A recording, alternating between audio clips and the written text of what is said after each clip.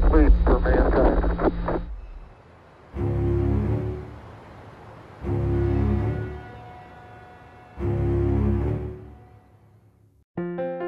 How big is the data explosion? Consider this. 90% of all the data in the world has been produced in the last 2 years. That's right. All the data since the beginning of recorded time is equal to the number of tweets, likes, photos, videos, and every other type of digital artifact that's been created in the last few years. And we're just getting warmed up. It's no surprise to learn that demand for storage capacity is rising 80 to 100% every year. So how do you handle all this new data and use it to grow your business without the resources of an enterprise? If you answered buy another box, we're glad you're watching. High-performance storage is costly, and stacking it up simply isn't sustainable.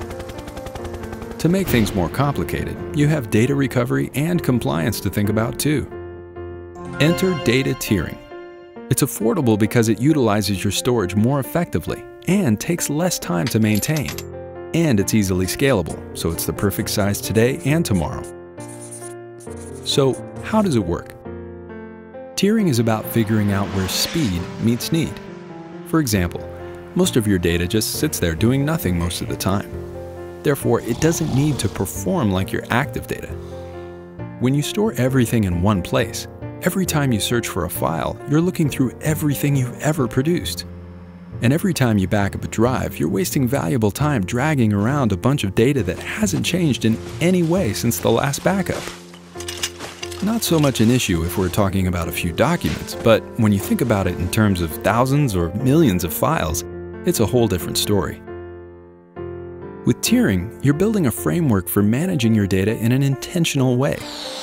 And that's empowering for SMBs like you because it allows you to create content. See, data by itself isn't that special, but content is. Content is anything that you can turn your data into, whether it's important business insights like deciphering customer behaviors or an actual service you can sell. It all starts as plain old unstructured bytes.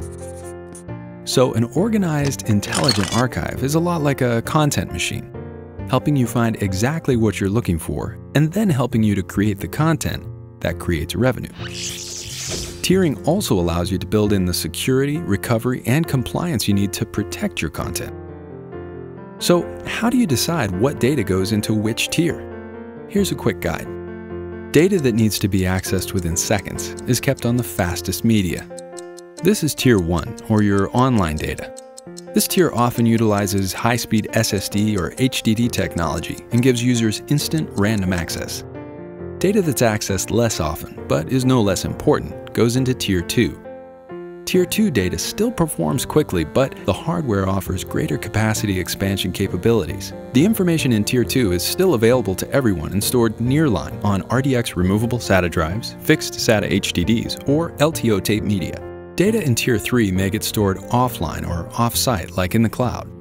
While this data may not be a part of your day-to-day, it can still have high value under specific circumstances. Tier 4 would handle your cold storage items. Some of this data may never be touched again, but it needs to be retained for a long time. There you have it. By employing a multi-tiered active archive, you get the benefit of a more intelligent infrastructure that gives everyone in your company better visibility and access to your data. And that makes it easier to transform your data into valuable content. And on top of all that, tiered storage even has an overall lower cost of ownership. Developing next-generation data management habits makes good business sense. As the IT resource, don't you owe it to your organization to do everything possible to take advantage of the data explosion and open up new opportunities?